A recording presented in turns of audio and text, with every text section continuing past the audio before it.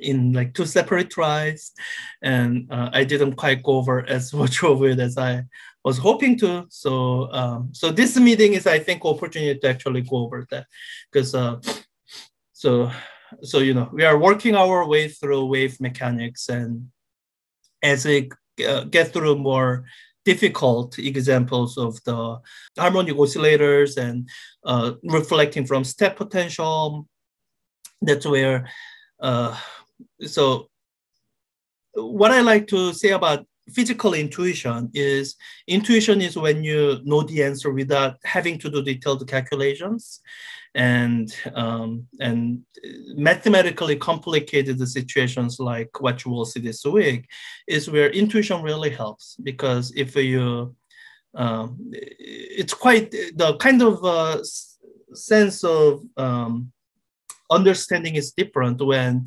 you have to work through difficult calculus and algebra without feeling like you understood anything. Then, you know, you might be able to do the algebra and calculus and won't feel like you understood anything. That's one sense of feeling. And the other is where you kind of know what the answer will be based on your intuition. And the purpose of calculation is to verify the answer that you already could have guessed. And when you're in the second scenario, that the kind of the sense of what you feel like you understand is quite different. So I hope so the purpose of all this is to help you build your intuition, so that as you're going through those technically challenging calculations, that you feel like you know the lay of the land better. So let's see here. Let me just launch the simulation that we are looking at last Friday, to see if there's anything here that we didn't quite go over that maybe we should. Possible by bits and pieces that we already did everything. I think last Monday I talked a little bit about quantum measurement. Oh, and I actually did talk about the quantum measurement again last Friday. And I think I talked about how what you see in the simulation kind of represent this spreading of a wave function represents the uncertainty in momentum, which is tied to uncertainty in velocity for a massive particle like an electron. Yeah. So I think there was really one thing that I wanted to demonstrate. So, you know, last Monday I showed a little bit of what quantum tunneling looks like. So just to quickly show, the setup for quantum tunneling was you have some energy, or you have some barrier of some amount of energy, and you have incident particle of some energy, and with a precise enough definition of energy. Note how I have to make the wave packet broader in position in order to define its momentum precisely enough so that its energy is definitely below the barrier height. That quantum tunneling describes the phenomenon where there is a non-0% chance of the particle being found in what's called classically forbidden region. So there's a little bump here. So you know, when I make a quantum measurement, the likely chance is, okay, it's gonna be here. And I think in order to actually,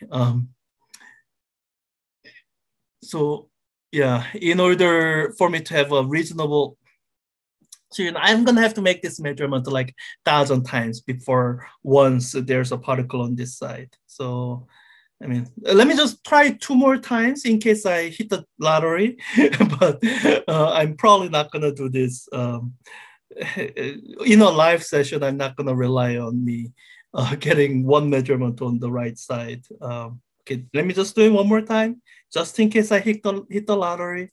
And I might actually do this on a recorded video. On a recorded video, I can kind of count the number of trials and see how many trials it takes before I Oh, here, so you see a particle being found within the barrier. That is already something.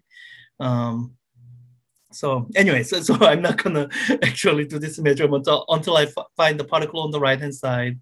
But 1 in 1,000 chance is actually not that bad, or 1 in 1,000 or 1 in 10,000. Compared to the classical prediction, which would say you would never find this particle on this side. So we talked about the tunneling last Monday. And tunneling is one of the wave mechanical phenomena that you wouldn't expect or predict based on classical mechanics. We call the region beyond this first rising part of the barrier classically forbidden region, because classical mechanics would predict that the particle is never found on this side.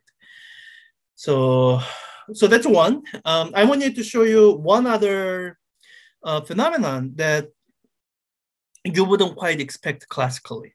So let me set that up. I think my wave packet is okay as it is. I don't need to change anything there. Let me change the barrier this way. So I can change the barrier so that, well,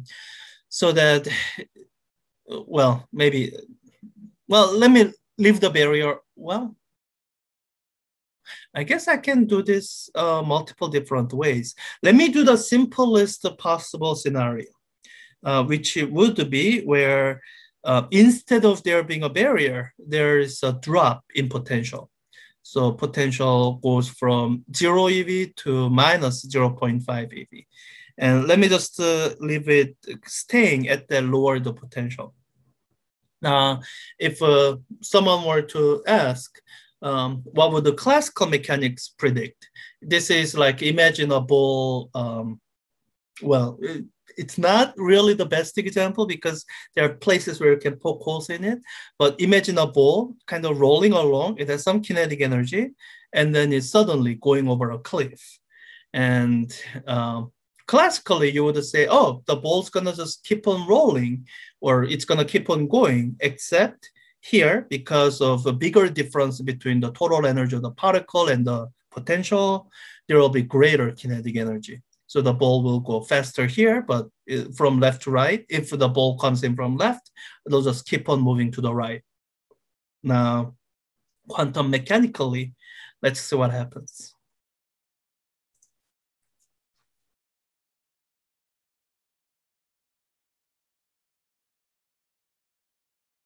Okay, so for the most part, it's right. The ball continues to move to the right.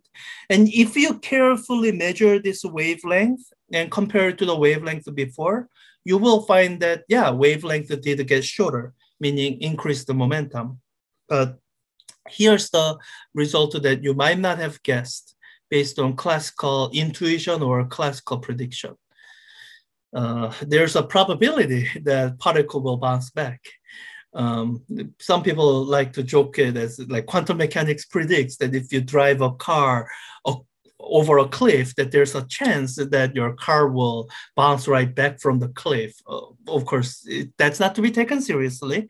If you actually work out the real probability of macroscopic event happening like that, it takes many lifetimes of universe for something like that to actually happen.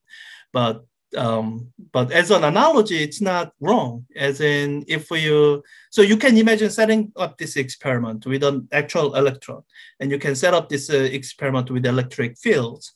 So in a setup like this, in most of the regions, your electric field would be zero. That's what this flat potential represents. And where you have this sharp potential drop, you would have a large electric field, not in the direction that opposes the motion of the electron, but in the direction that actually helps the motion of the electron along in the same direction. And experimentally, what you would find is that there's some probability that the electron actually bounces back from that drop in potential that should actually help him move faster. And, trying to think of this like a particle motion, it makes no sense. But if you think of this like a motion of a wave, this actually makes a perfect sense. In fact, you have an you have seen example of this, even though we didn't go through it in detail. You have seen in the optical phenomena, you've seen the refraction and reflection and light when it goes from one transparent medium to another transparent medium, and the index of refraction changes abruptly. The light bounces from that. It has a chance of bouncing from that boundary. And that is what you are seeing here. In fact, a big chunk of this phenomena really closely resembles what you see with the light going from, say, vacuum, index of refraction of 1, to a region where the index of refraction is greater than 1. In this sense, when light goes from region with a small index of refraction to large index of refraction, the wavelength gets shorter. You can work through the algebraic relationship to see. And here with electrons, that is what you are seeing. It has wavelength of about 1.5 divisions before it enters the other side of the potential. And after it enters the other side of the potential, the wavelength on the other side becomes 1 division. So wavelength got shorter by a factor of like 50 or not quite, well, work out the ratio however you want, either 33% or 50%. So wavelength got shorter. So the medium here represents medium where the index of refraction is larger. And so, with the light waves, you have seen that, and we didn't bat an eye at light waves or photons bouncing from a place where it had a longer wavelength to where it had a shorter wavelength. And really what causes the reflection is this sudden change of potential energy.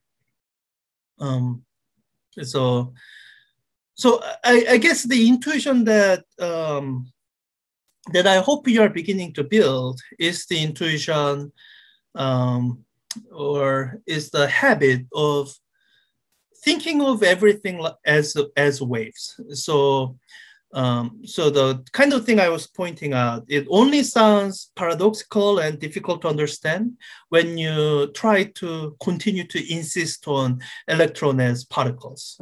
And I think one of the first things to learn in quantum mechanics is learn that everything has wave nature. It's a question of under what conditions you see those wave natures manifestly. And in case of electrons, it takes these kind of microscopic scales. Let me just show you one more. So something like this, it's not something that would have any final effect on motion of a classical particle. But when you let this quantum mechanical wave go through, this is what you see. And I think it's going to look quite complicated. So it's so you have two boundaries. So you have reflections happening on two boundaries. There's a reflection from here. There's a reflection from here. So I think within this region, well, both the first and the second region are just going to look complicated because the representation of the wave in these regions are going to be superposition of the incident wave and reflected wave, incident wave and reflected wave. And then I don't know if this simulation actually simulates multiple reflections between these two boundaries. At some point, it becomes not quite significant. And I think your textbook actually might even have a formula to work this through. Let me just double check if it does. I know your textbook has a formula for quantum tunneling. And if you look at this carefully, it's actually not all that different from quantum tunneling. In case of quantum tunneling, your potential looks like this. And in the scenario that I just ran, everything is the same. The only thing that changes the potential height. It goes from something positive to something negative. And depending on how your textbook derived it, the formula your textbook derives might actually be applicable to when the potential barrier is negative. Let me just look to see. I'm curious. So, this is the situation it's describing. Let me just skim through the derivation that they're doing. Yeah. Oh, okay. I don't think you can just take the formula and apply it here. Yeah. It's something that you will note in some of your homework questions and in lecture. And it has to do with the fact that the form of the solution in this region, it really depends on what the difference between the potential and the energy is. Because when the difference between the potential and energy is negative, then the solution that fits in this region is not the oscillating sinusoidal solution, but as they will, wait, today not right? Yeah, as you'll drive in region 2, it's gonna be a real exponential solution. So yeah, you can't just, because that's an actual big thing that you have to make a decision on. So if we were to simply take this complicated formula and try to apply it here, it won't work. Or I wouldn't expect it to work. There could be some crazy coincidence where it does end up working, but at a first glance, I wouldn't expect it to work because this scenario and this scenario are qualitatively different in what form of the solution, in what form of a solution satisfies the Schrodinger equation in that region. So yeah, but it's an interesting question. You can actually work out, if we have a potential dip instead of potential barrier, what are the transmission probabilities and reflection probabilities? And the thing that's really quantum mechanical or wave mechanical at least is that transmission probability in this case will not be zero. Except at some particular widths where you have resonance transmission. But let's not get into that. So this simulation is a lot of fun. There's a lot of things you can do that I won't do now. And you can go through this if you want.